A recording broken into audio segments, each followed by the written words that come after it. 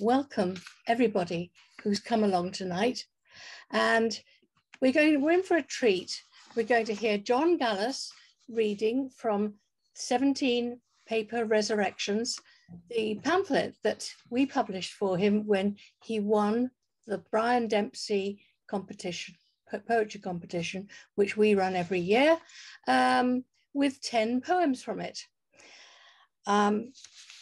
To introduce John to you, in case you haven't met him before, but I think most of you have. However, John was born in Wellington, New Zealand. He has a BA honours degree from Otago University. He came to England to study for a master's degree in Old Icelandic and Old and Middle English at Merton College, Oxford, on a Commonwealth scholarship. He now lives in Leicestershire, where he loves biking, but he returns to our South Island, New Zealand. I cannot say the Maori name, I'm sorry, where he enjoys tramping. John tells us that at the age of 26, he destroyed all the writing he'd done up to then, and he started again. A year afterwards, he won a prize in the National Poetry Competition.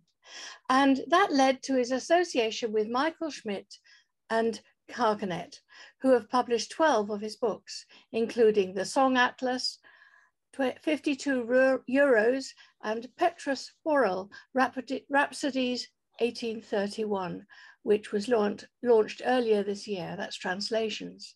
And there's another Harkenet book planned in the next year or so. John worked for 25 years at the Leicestershire Student Support Service with the permanently excluded young people, spending school holidays in New Zealand and all points to and from, and biking around, mostly around Ireland. He retired early to get stuck into writing and real life. John is an extremely active member of the poetic community. He is a fellow of the English Association, the Magnus Festival Orkney poet, the John Clare The Meeting Project poet, the Sutton Hoo Saxon Ship Project poet, and he's a translator of European poets into English with 5 books published by SLG Press, Oxford. He's also a librettist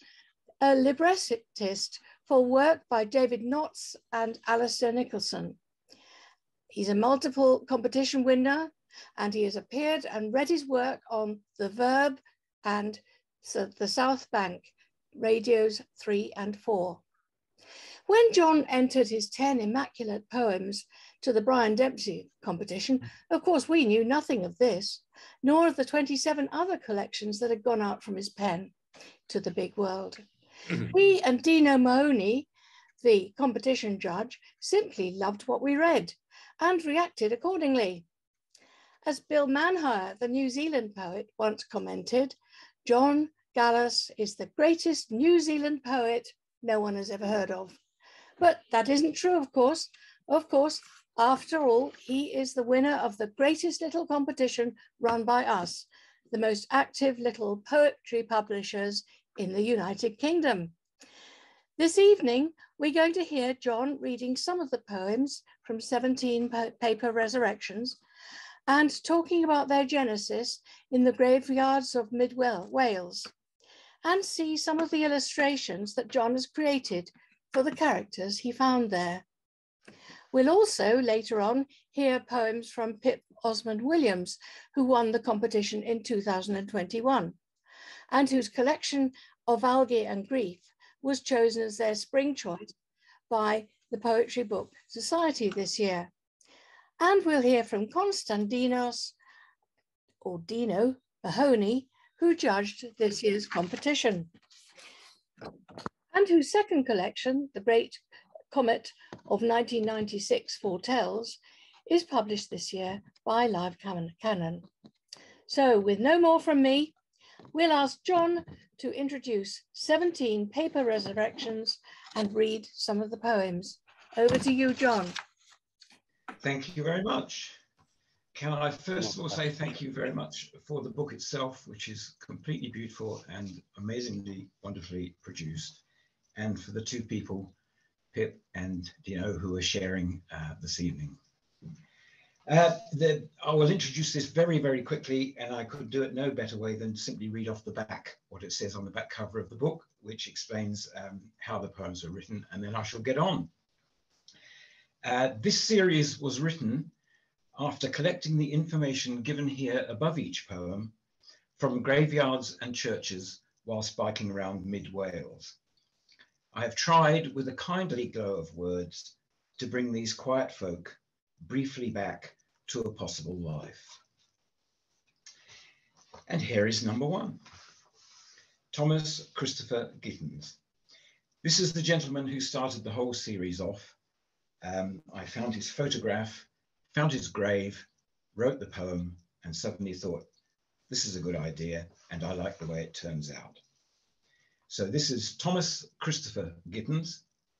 Number 13, Llanfair Carenian football team, photograph 1937, died 29th of August 1998, age 79, buried in my fod.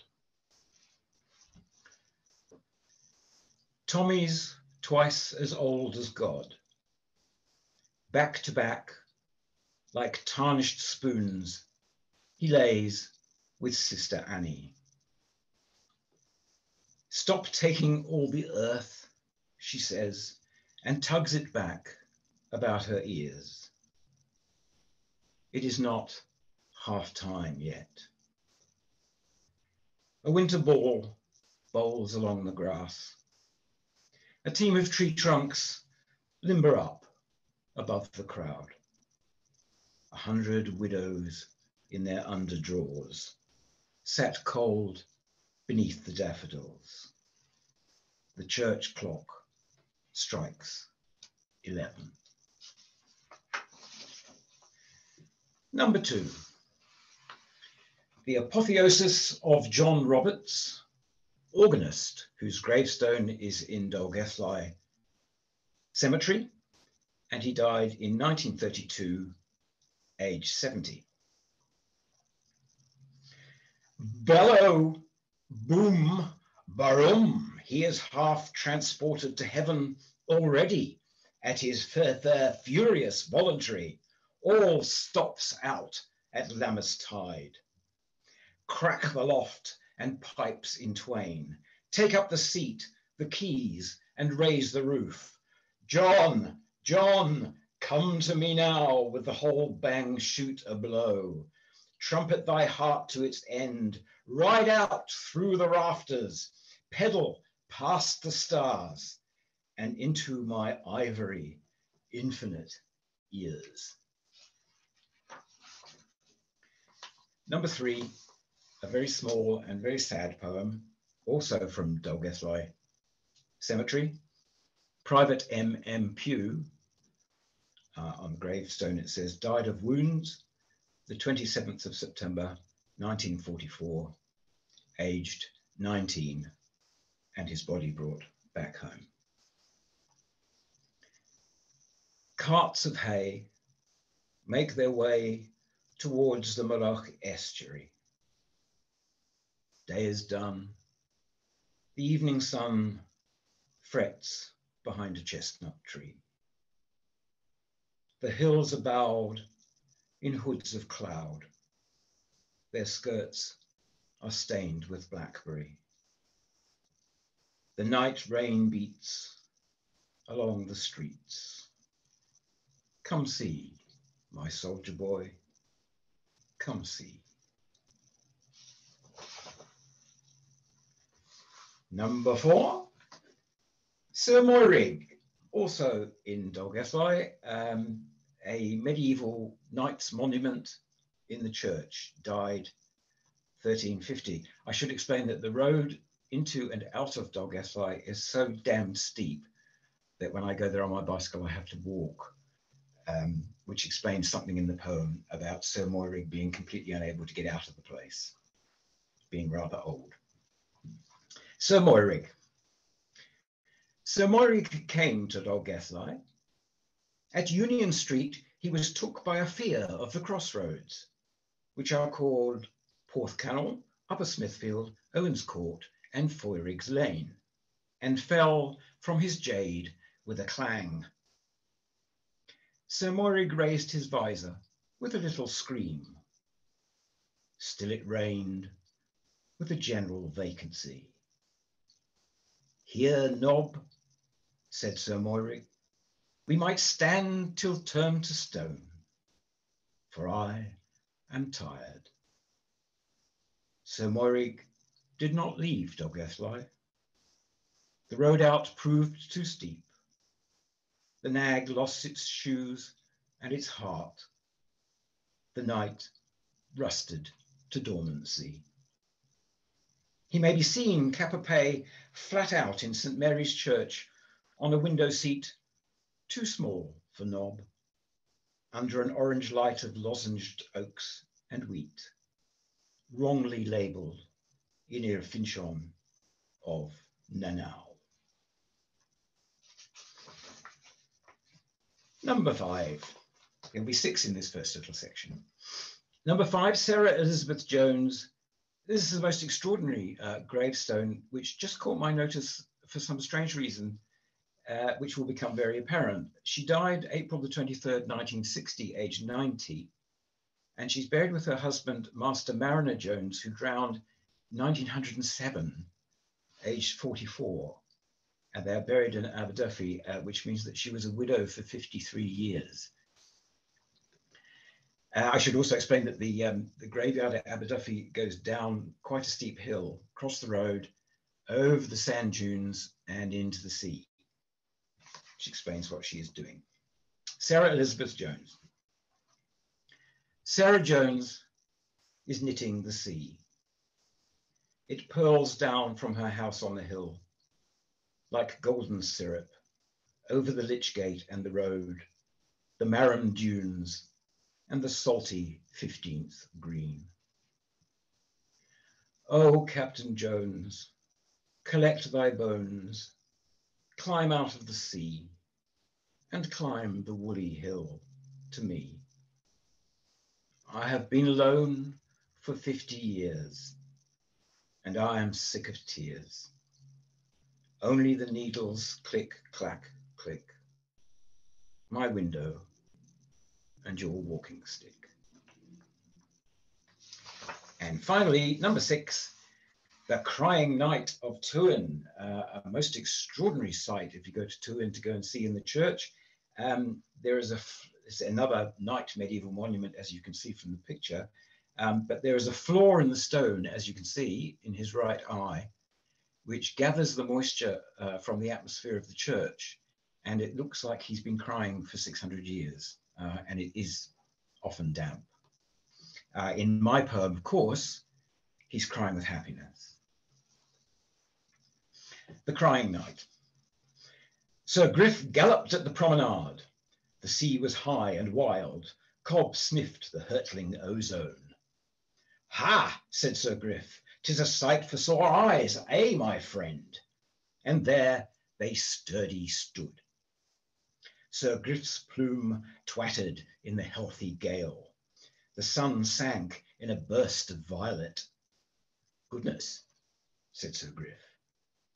The night was full of stars.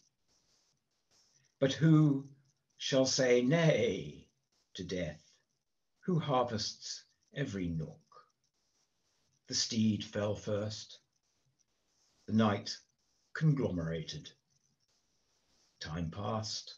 Sir Griff was borne to church on a tractor and laid in a niche where one watery eye of sweet content wells on, unstopped by sleep or stone. Thank you very much. Thank you very much, John. Now we're going to hear from Dino, who was our collaborator in, well, he was the prime mover in actual fact, in getting the pamphlet printed. So, Dino, would you like to unmute? Oh, wait a minute, let me introduce you. Dino Konstantinos Dino Mahoney is a poet and playwright based in London and on Aina, Greece. He won publication of his first collection, Tutti Frutti, in the Sentinel publication, Sentinel Poetry Book competition, and his second collection, The Great Comet of 1996, Foretells, is to be published by Live Canon very soon.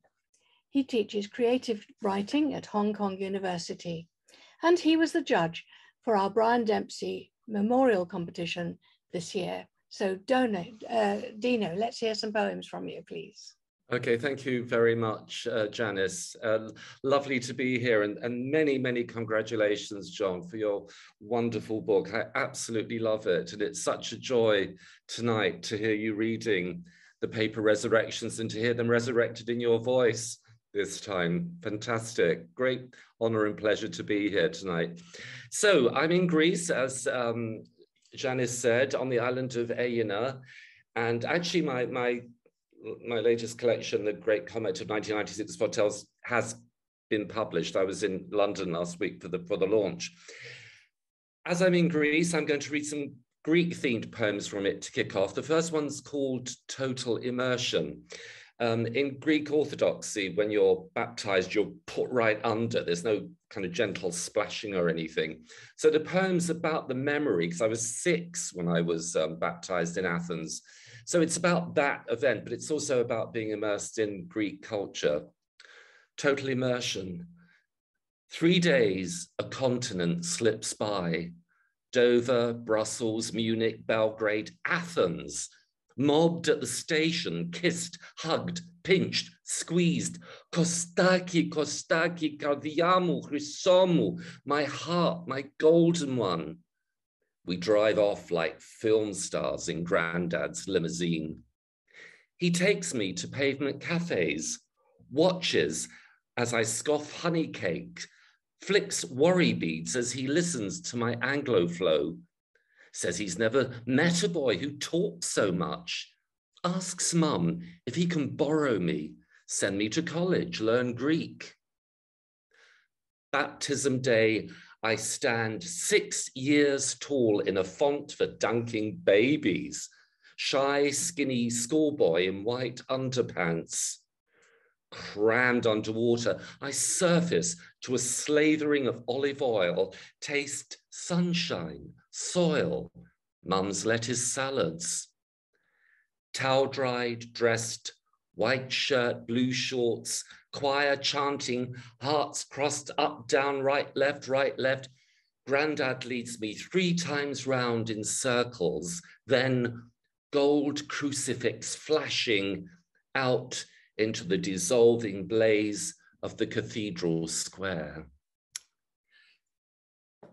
Next poem is called Mother Olive. I was asked by a friend who's got olive groves in the Peloponnese if I would name one of her trees. It's a very ancient tree, and she wanted to have this naming ceremony. So I wrote this poem for that. And this old tree's got kind of like daughter trees rising up from its roots. Mother Olive. 300 years she's fruited in this grove. 2 daughters risen either side her shallow, sprawling roots. She remembers their early years as only mothers can, in slow, sure rings, slender trunks stretching upwards. The autumn, their first green droops were shaken from their crowns.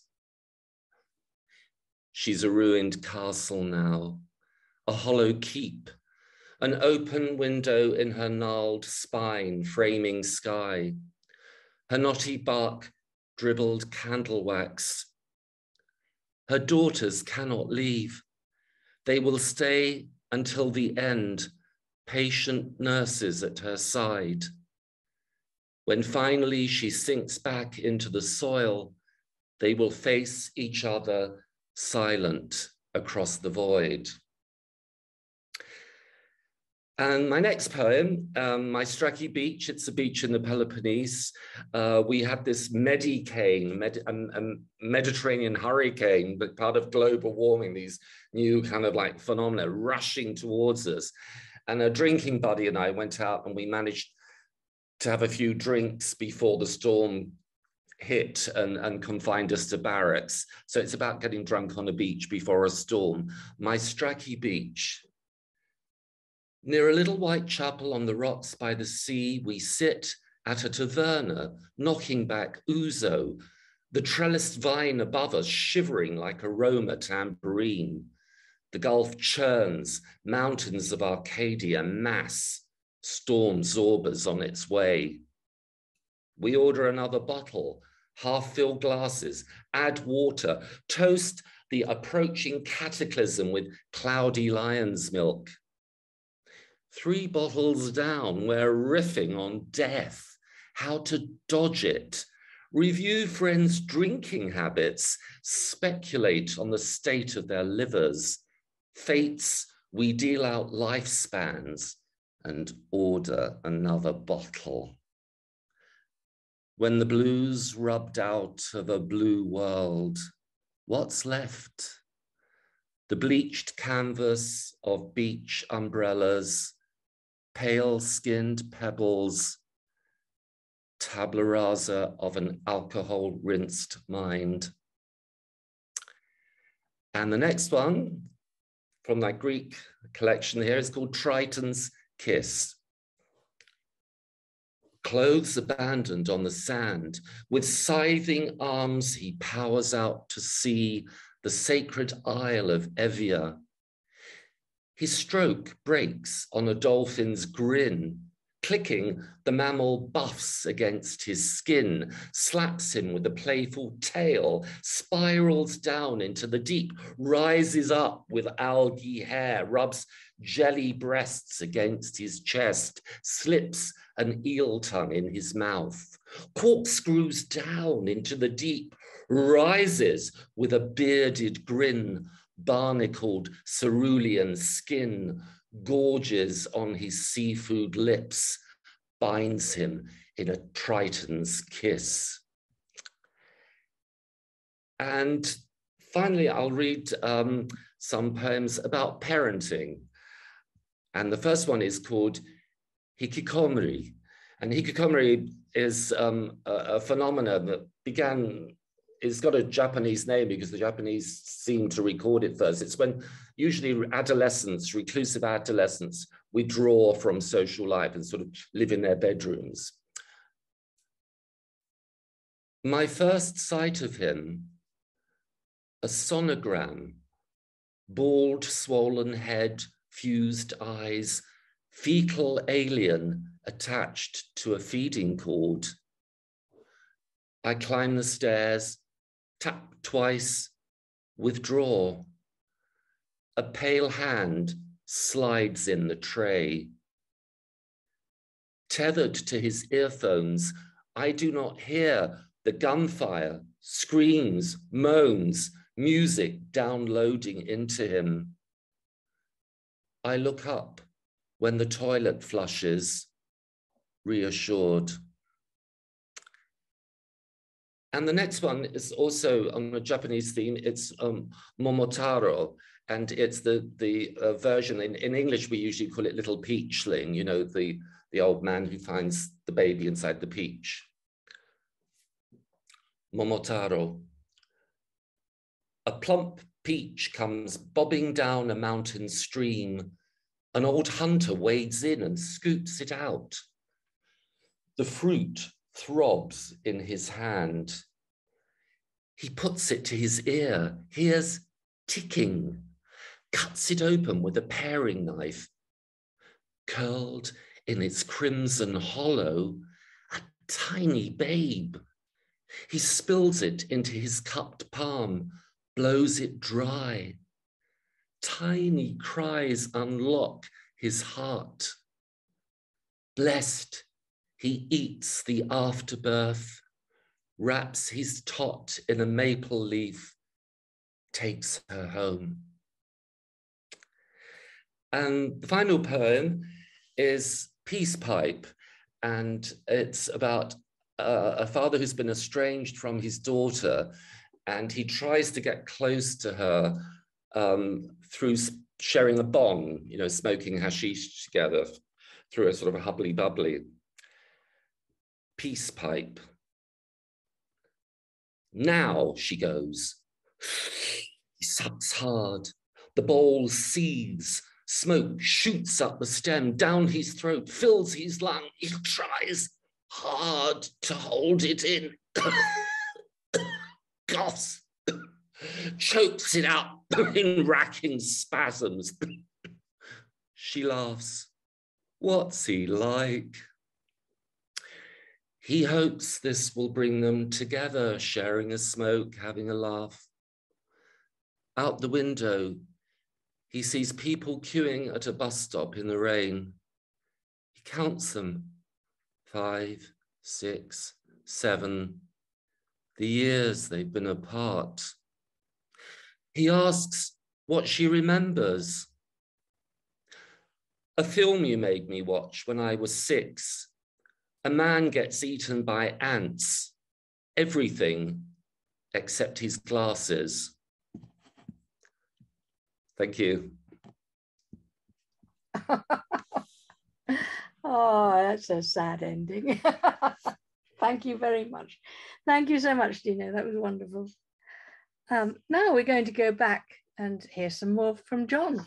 4 of these little bunch of 5 are all from Corris, which is the little village that I stay in each year for a week or two to do what I've just done. Jane Ann Jones, this is a study in boredom. She was the wife of the police officer in Corris, which probably at that time had a population of about 7 or something. And she died in 1915, aged 23, of the police station, Corris. The fowl was cold. The leaves fell fast. Wells's heifer bucked its chain. I think I'll go for a walk, said Jane. Snow slipped down the gutted slate. The Robertsons lost a window pane. I think I'll go to my room, said Jane. Daffodils choked the waving grass. Evans's boy got drunk again. I think I'll take to my bed, said Jane. The heavy curtains blushed with heat. Flint the magistrate missed the train. I think I'll pass away, said Jane. Number 9. Jenny M. Richards.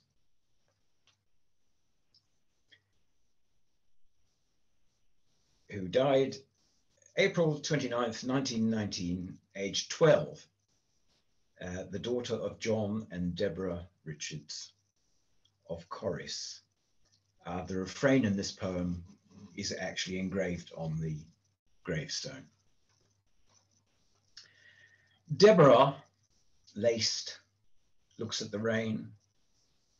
John pats his organ, flat as a punctured tire. A spider tours the Dutch fruit bowl. God called you home, it was his will, but why so young, we wonder still. Jenny sits in her grave, wearing a white shift and playing knuckle bones. Dandelion clocks whir in her curls. God called you home, it was his will, but why so young, we wonder still. Fires crack their loaves and flare in grandma's matching mirrors. Rain bows the ferns by the stream. God called you home, it was his will, but why so young, we wonder still.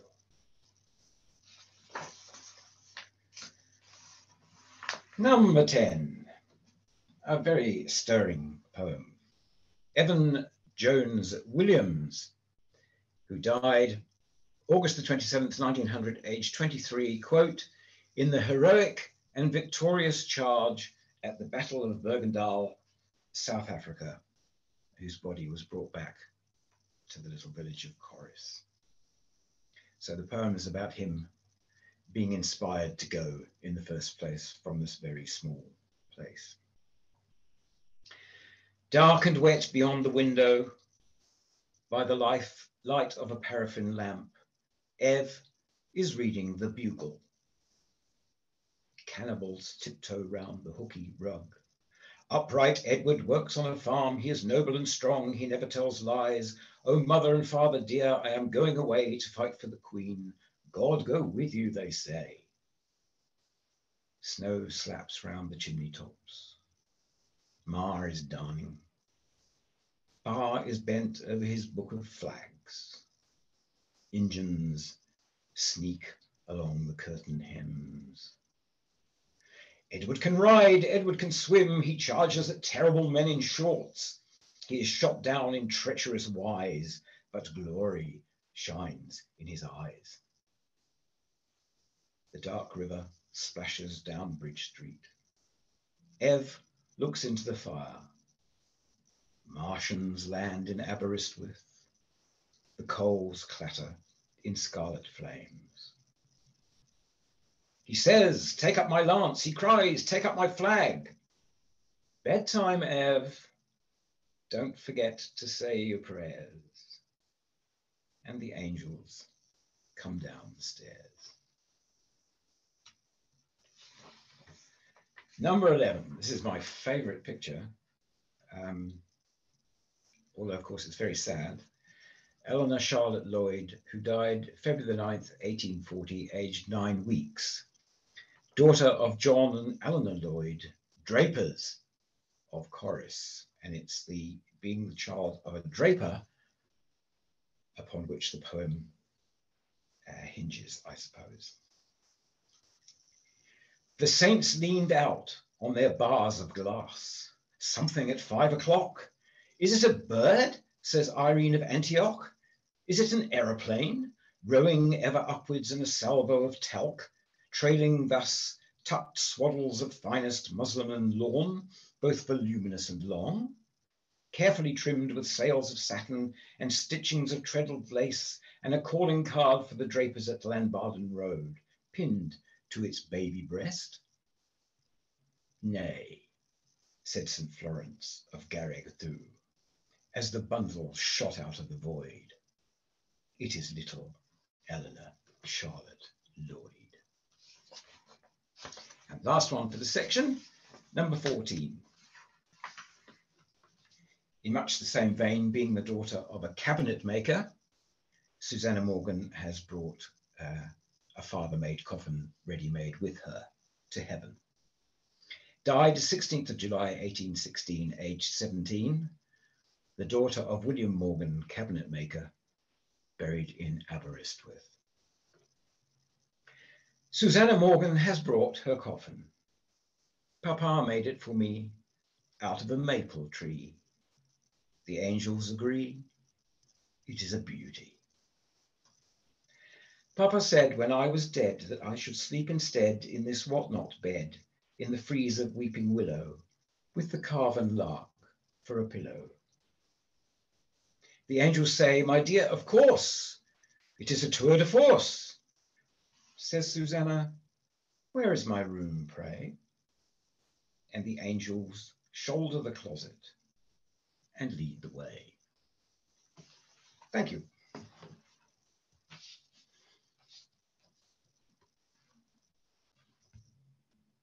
Thank you, John. Lovely. And we're going to pass swiftly on to Pip Osmond Williams, who was the winner last year of the same competition. Her pamphlet, using the poems from her entry, was titled Of Algae and Grief, and it was chosen by the Poetry Book Society as their spring pamphlet collection this year, choice rather. Pip works for the Scottish Literary Heritage Trust, I think that's right, in Edinburgh. Anyway, she'll put me right if not. Thank you, Pip. Let's hear from you. Thanks, Janice.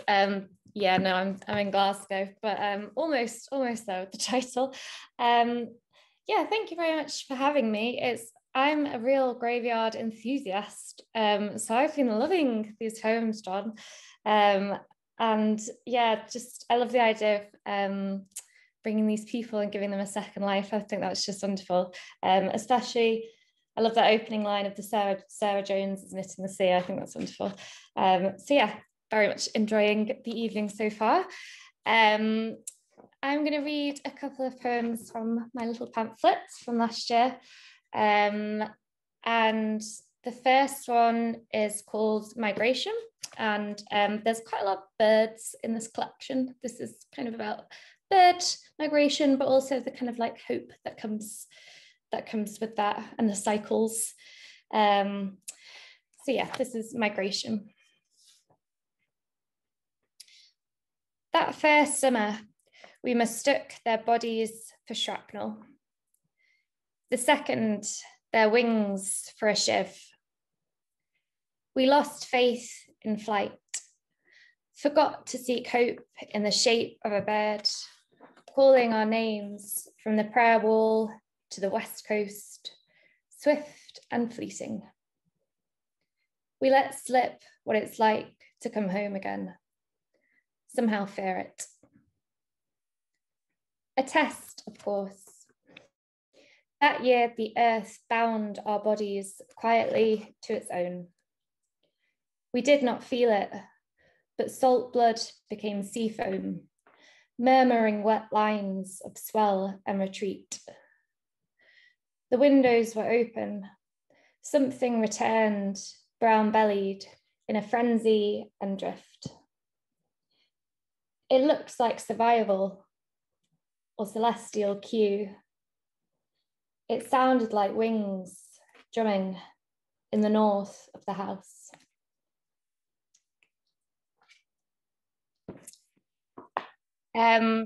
The next one I'm going to read, I actually chose it because there's a Welsh link, and I thought it would go with the theme, although it's not particularly positive Welsh link, so apologies for that in advance.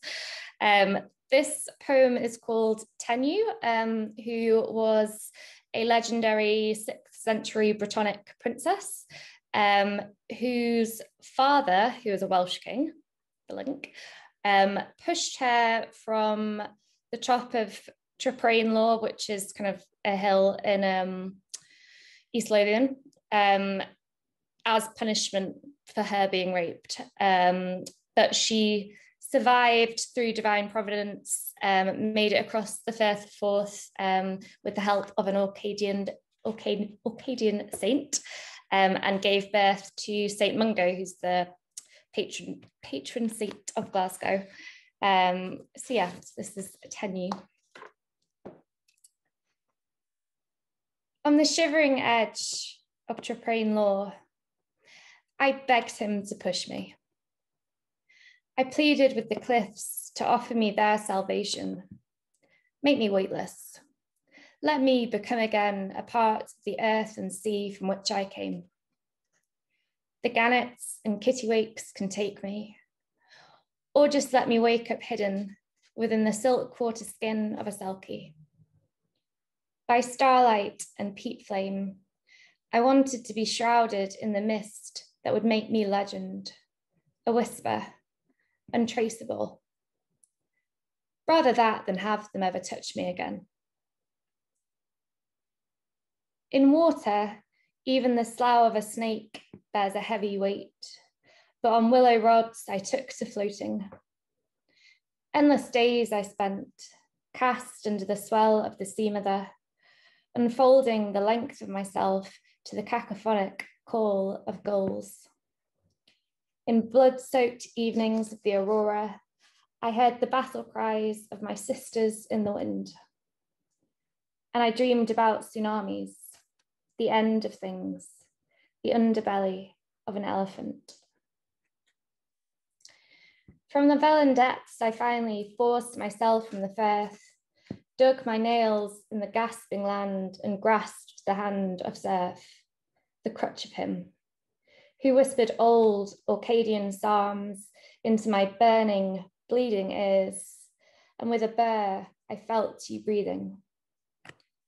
Then my skin was not theirs, but mine again. How I swam into the caves of it, reaching a throne of peach and blood in the seat of which a baby slept.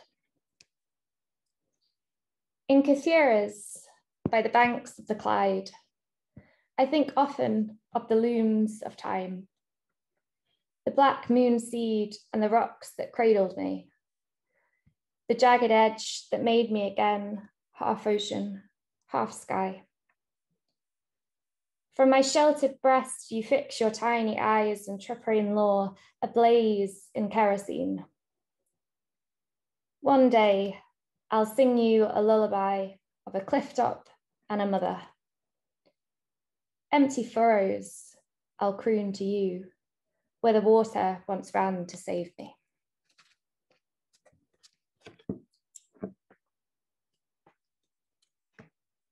I actually wasn't going to read this one, but I just thought because Dino was doing all of his Greek poems, I thought I've actually got quite a lot of Greek mythology in here, so I'll do one of those.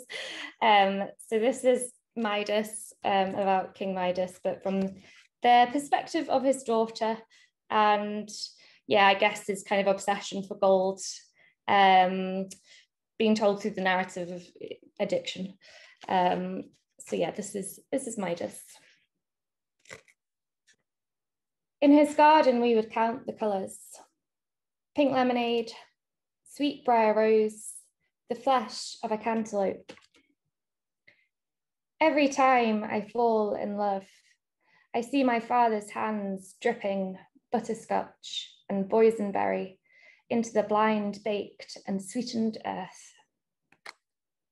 Before gold, before the finch became the eagle, before the wool became the fleece, before the tremors, begging, sweating, clawing, we practiced father-daughter dances among the wildflowers, shoulder to shoulder, palm to palm, then cheek to cheek.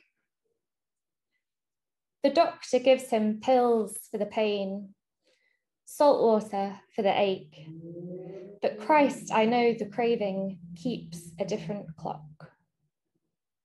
Within the doll of him, there's another one, another, and he pulls out their hair with shaking hands. He only knows love as lingering, longing as tangible. Father, Father, let me weave you a dress of thirst and grief. You will know loss sitting in the citadel, spinning silk from particles, threading webs of gold that only you can touch.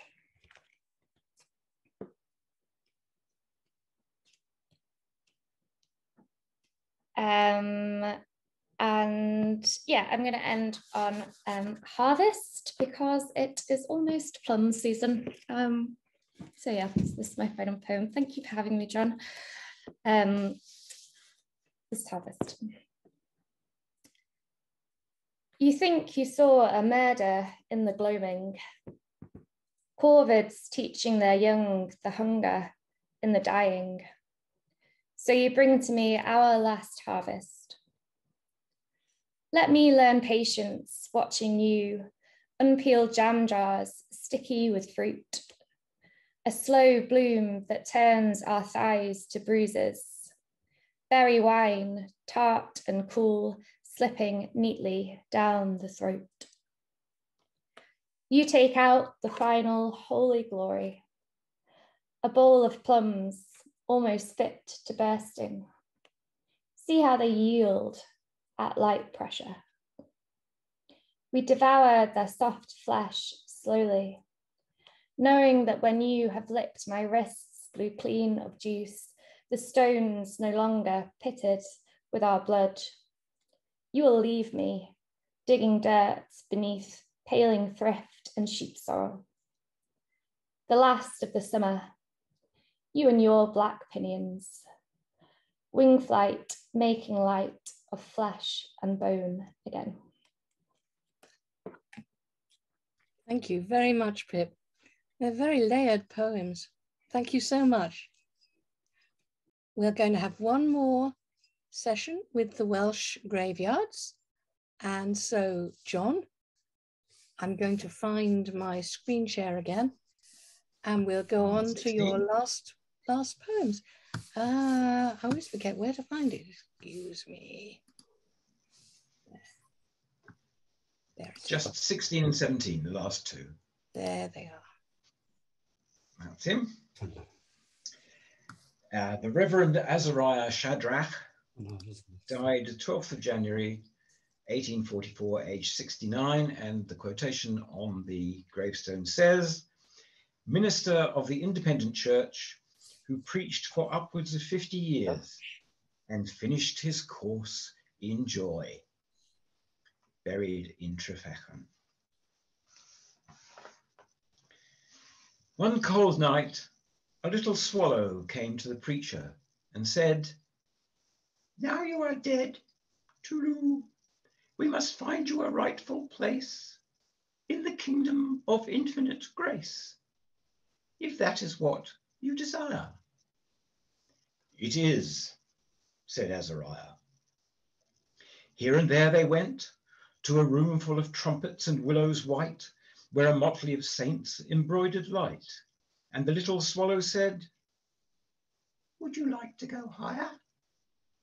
"I would," said Azariah. They walked in the sky to a chapel of iron and knocked on the red-hot door, and the preacher said, "Now let me in, for I have been here before." And the swallow said, "Would you like to go into the fire?" "I would," said Azariah. The preacher's frock coat bloomed unburned, and the flames sang as he went into the fiery firmament. And the little swallow said, "Do you wish to stay here amidst this combustible choir?" "I do," said Azariah. And finally, Mr. William Barry, or should we say Captain William? It's a wonderful picture, isn't it? William Barry died December the 15th, 1886, aged 61, captain of the schooner Idris, also buried, like Sarah Elizabeth Jones, in the steep graveyard at Aberdyfi. And inscribed on the grave is a very common little phrase that's put on to warn you who are reading the stone that it will be your turn sometime soon and by surprise, which is, "Therefore be ye also ready, for in such an hour as ye think not, the Son of Man cometh." "I have climbed your blasted rigging," says God, "to tell thee thy watch is done." "I saw ye," says Captain Barry, "in my salty glass." God billows. "Is it not," he says, "an hour that ye think not? December the 15th at 4? "Aye, lower the main brace," says Barry, "and give my soul to the sea as the hunter returns to the hill." God slaps in the canvas. He tops the mizzen. "Come," he says. He balloons in the glass. "So it be my will." Thank you very much. Thank you, John. Let's all give you please unmute everybody, and let's give John and Pip and Dino a bit of a clap. Cyber clap. Thank you, all three of you. That was lovely. I really enjoyed it. Now, we always say, would anybody like to ask any of the readers any questions? And always there's dead silence after that. So I'm going to ask John. You've seen everybody. You've seen the pictures. We were quite surprised when we got the pictures, because what we'd received and rewarded was only words, but there came all these lovely pictures and we couldn't resist them. I mean, it expanded the pamphlet into more pages than we'd been expecting, but it was worth it. John, what made you decide how did you find the pictures for a start, and why did you feel that they were really, really necessary? It all began with the very first one, the Tommy Gittens one, because I actually, through a series of extraordinarily spooky coincidences, which I can't go into because it would take far too long, found his photograph after visiting his grave in a photograph of the Llanfair Corinian football team. And I had the picture beside the poem, and I thought this works really well. To actually, it gives the extra, I don't know, it seems a strange thing to say, an extra physical element to the resurrection. It makes it more solid. It makes the flesh more solid to bring them back to life like that. Yes. So I thought after that one, I would actually get rid of the real Tommy Gittens, because it would be impossible to find the other 17, the real people, photographs of the real people. In fact, I never found one of any of them ever. And I thought that I would try and find a picture, starting with Tommy, that looked most like how I had reimagined people. Yes. So it's many, many hours of search through Google image search, and also avoiding everything that wasn't, publicly available, not copyrighted. Yes. Which often led you in find things that were in the public domain, didn't you? Yes, yeah. Which often leads you into quite interesting sort of side roads you wouldn't have thought of before. But I'm very happy that I ended up in every case with something very much like what I had written.